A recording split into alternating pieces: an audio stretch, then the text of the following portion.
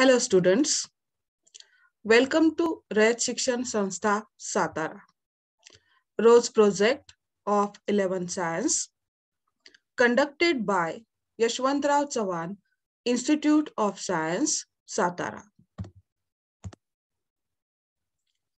We are studying topic number 6 from 11 Physics, Mechanical Properties of Solids. In today's lecture, we will study these 2 points. First point, types of stress and strain, and second point, Hooke's law. So, let us see types of stress and strain. There are 3 different types of stress and strain. We will study these types of stress and strain one by one. Let us see the first type of stress, which is called as tensile stress or longitudinal stress. This stress means when a deforming force acting along length of a body, then stress produced in that body is called as tensile stress or longitudinal stress, and corresponding strain produced in that body is called as tensile strain or longitudinal strain. Let us see about first tensile stress or longitudinal stress. Let us consider this figure. In this figure, this is a wire whose original length is capital L, and A be the area of cross-section of wire. So this is the area of cross-section of the wire. Now here, force F is applied to one end of wire. So at this end of wire, force F is applied. A force F bar is applied in this direction. Now we see that this force is acting along the length of this wire, and it is acting perpendicular to area of cross section of the wire. Due to this applied force F bar at one of its end, wire gets elongates. That means there is an increase in length of the wire. Let that increase in length of the wire or change in length of the wire is delta L. So here delta L is the change in length of the wire due to the applied force F bar. Now we know the formula for stress. It is applied force per unit area. So here we can write tensile stress is equal to applied force on wire upon area of cross section. So here applied force on wire is F bar and A be the area of cross section of wire. So we can write tensile stress is equal to modulus of F bar upon A. We are considering here magnitude of force F bar. Now here force F bar is nothing but the load.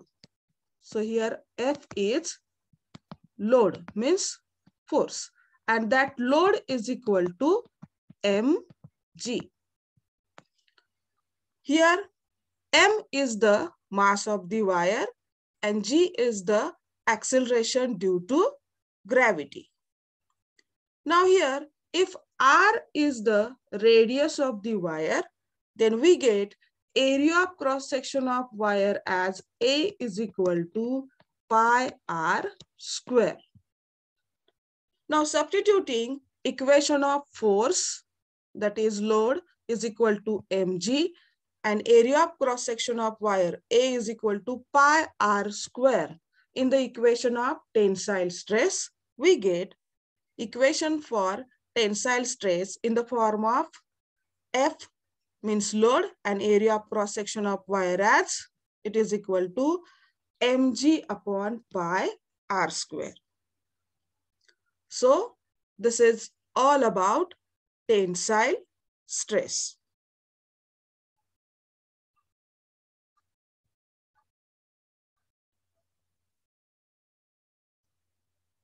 Now, let us see the next point, which is about compressive stress.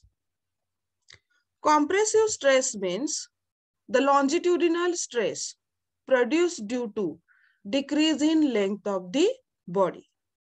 It's called as compressive stress. It is also defined as the restoring force per unit area. Let us consider this figure. In this figure, this is a rod whose original length is capital L.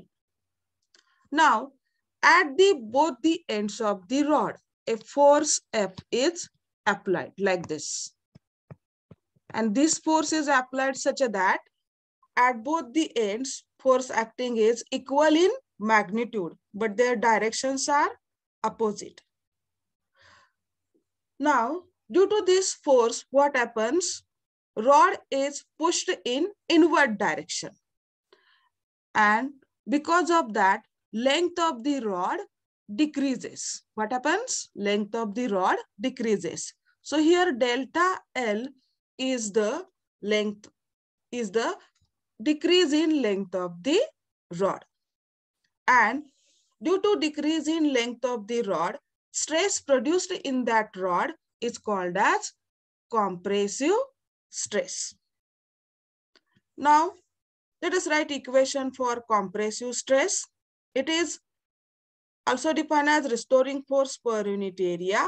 So here, F is the restoring force and A be the area of cross section of the rod. Therefore, we can write here equation for compressive stress as it is equal to F upon A, that is force upon area. Now here, SI unit for compressive stress and longitudinal or tensile stress is same. That is, it is equal to Newton per meter square. So, this is all about compressive stress. Now, let us see the first type of strain, which is called as tensile strain or longitudinal strain. Let us consider this figure. In this figure, this is a wire whose original length is capital L and A be its area cross section. Now, at one end of the wire, a force F bar is applied. So, at this end, force F bar is applied on the wire. We see that this force is acting along the length of the wire and perpendicular to its area of cross section. Now, due to this applied force, what happens? Wire elongates. तिची length काय होते? Increase होते because of applied force F. Let here that increase in length of the wire or change in length of the wire is delta L. Now, we know the definition of strain. Strain is defined as it is ratio of change in dimensions per unit original dimensions. So, as per its definition, we can write here tensile strain is equal to, as here it is related to change in length. So, we can write here change in length per unit original length.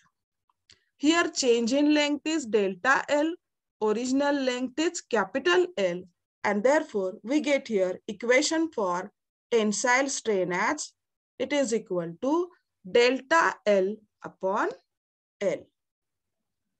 So this is all about tensile strain or longitudinal strain.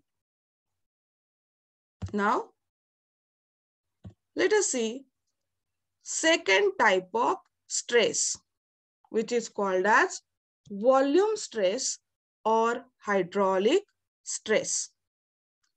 This stress means if a deforming force acting on a body produces change in its volume, then stress produced in the body is called as volume stress, and corresponding strain produced in the body is called as volume strain. Let us first see about volume stress. Let us consider this figure. In this figure, this is a spherical body. Let here A be the surface area of this spherical body. Let here V be the original volume of this spherical body. Now, on this spherical body, on its entire surface, a force F bar is acting perpendicular. So here, this is the force F bar. Like this force F bar or force is acting on the entire surface of this body in a perpendicular direction. So due to this force, what will happen? हा force या spherical बॉडीच्या entire surface वरती परपेंडिक्युलरली act होते. त्यामुळे काय होईल? हा force externally act होते, त्यामुळे त्या बॉडीच्या व्हॉल्यूम मध्ये बदल होईल.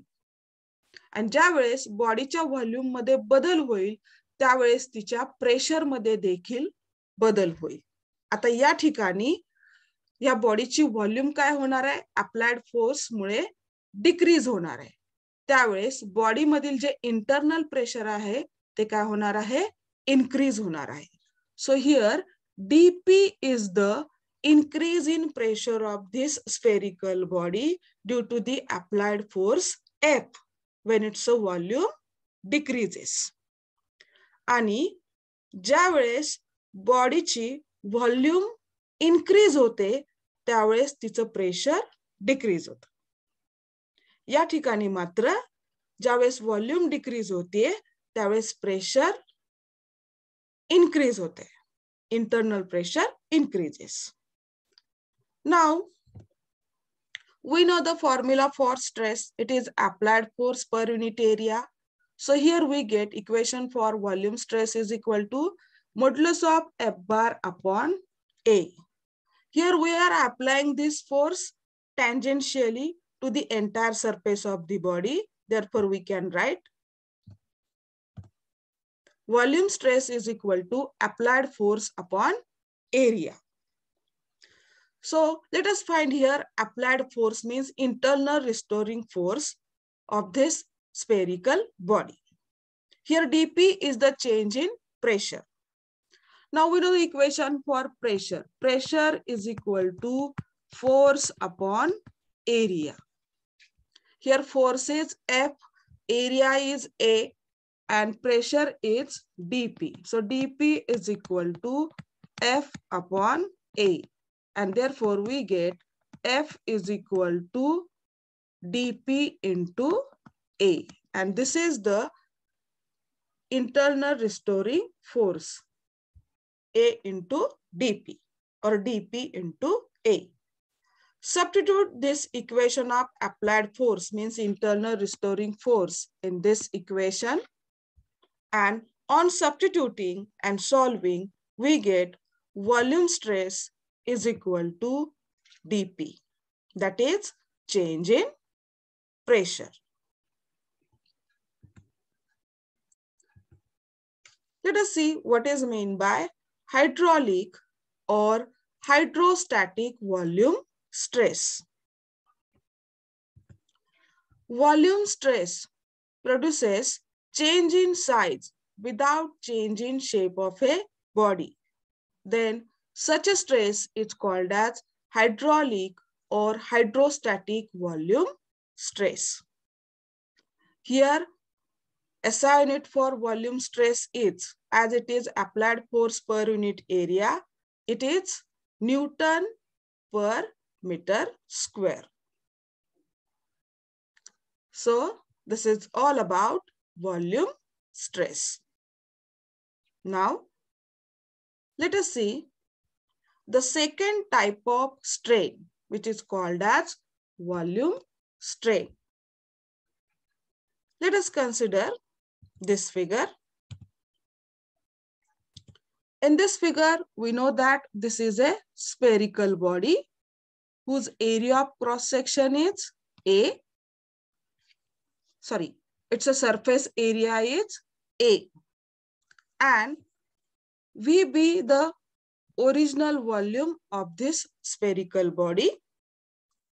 Now, on the entire surface of this spherical body, a force F is acting perpendicularly. So force F is acting perpendicularly on the entire surface of this spherical body. Due to this force, what happens?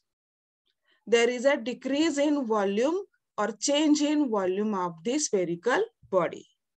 Here, delta V is the change in volume or decrease in volume of the body, and it is accompanied with change in pressure dP. Now we know the formula for strain. It is change in dimensions per unit original dimensions. So here, as volume strain is related to change in volume, we can write equation for volume strain as it is equal to change in volume per unit original volume. Change in volume is delta V, original volume is V, and therefore we get volume strain is equal to delta V upon V. So this is all about volume strain.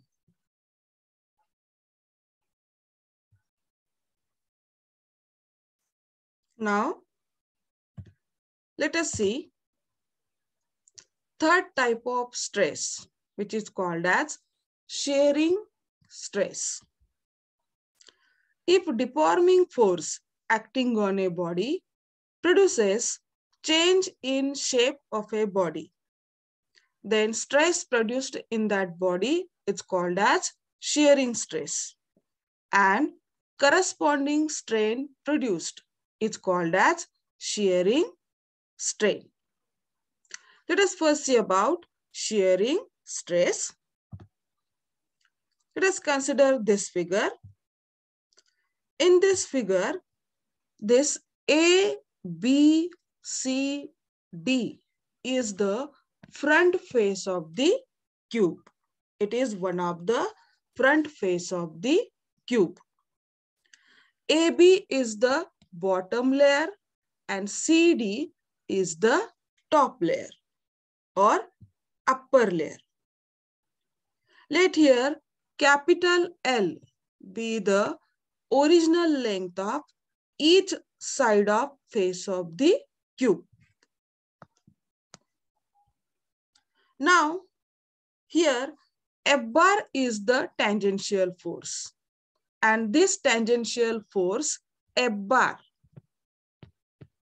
is applied to top layer CD, keeping bottom layer AB fixed.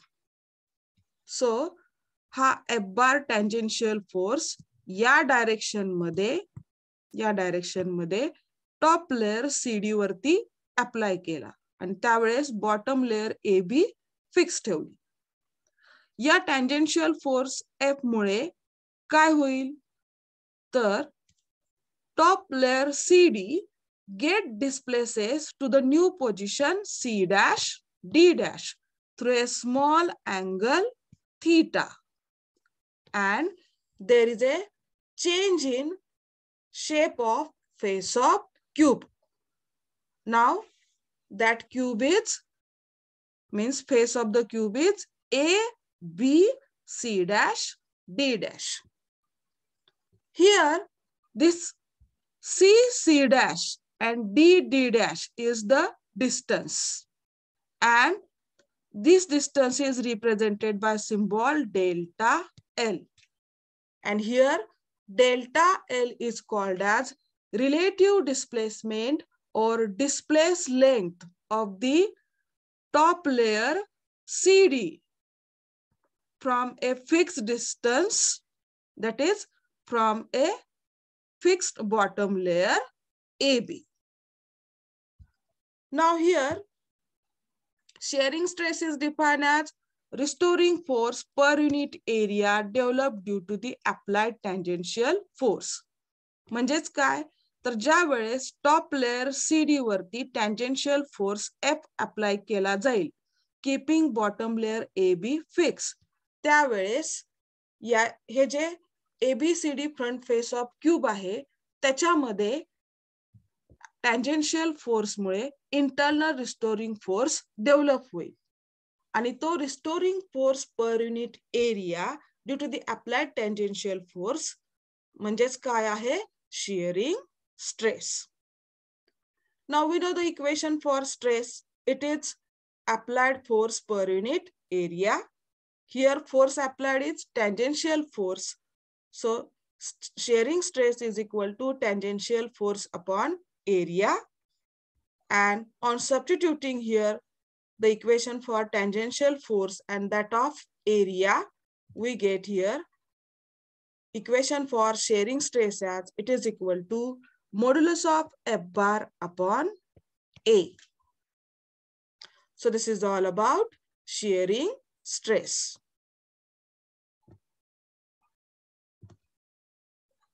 Now, let us see the third type of strain, which is called as shearing strain.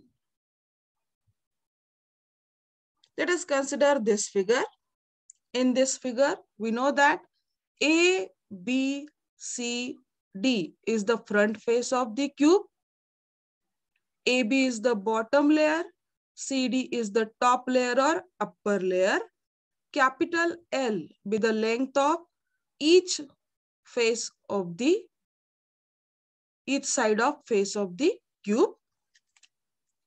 Now, a tangential force F bar is applied to the top layer CD, keeping bottom layer AB fixed. So, in this direction, tangential force is applied. Due to this force, what happened? Top layer CD get displaces to the new position C dash, D dash through a small angle theta. Now here, the distance C dash, D dash is called as relative displacement of top layer with respect to a fixed bottom layer AB. And this distance is represented by symbol delta L. Now, shearing strain is defined as the ratio of relative displacement of any layer to its perpendicular distance from fixed layer. Here, relative displacement of the top layer is delta L and it's a perpendicular distance from the fixed layer AB is capital L. So we can write here equation for shearing strain as shearing strain is equal to, as per its definition, relative displacement upon distance from fixed layer. Relative displacement is delta L, distance from fixed layer is L, and therefore we get shearing strain is equal to delta L upon capital L. Now, in this figure, let us consider one triangle, which is triangle ADD dash. ADD dash triangle. In this triangle, let us find tan theta. We can also find tan theta in the triangle BCD. C, C dash. Now, if we find here tan theta, we get tan theta is equal to delta L upon capital L. Tan theta means it is opposite side upon adjacent side. Opposite side is represented by delta L. Adjacent side is represented by capital L. So we get here tan theta is equal to delta L upon capital L. So here delta L is very small and therefore tan theta is equivalent to theta. And therefore we can write shearing strain is equal to theta. That means angle of shear. So this is all about third type of strain, shearing strain. Now let us see the next point, which is Hooke's law. Let us see first statement of the law. The law states that within elastic limit, stress is directly proportional to strain. In the form of equation, we can write stress directly proportional to strain. Rearranging this equation, we get stress upon strain is equal to constant.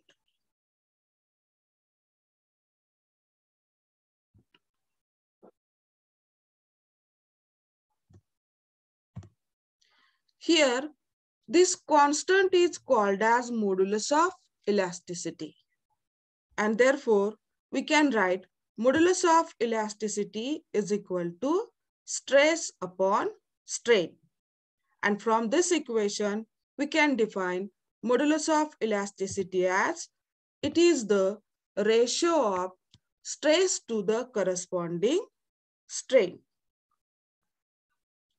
SI unit for modulus of elasticity is Newton per meter square. As we know that strain has no unit and dimensions. So modulus of elasticity has same unit and dimensions as that of the stress.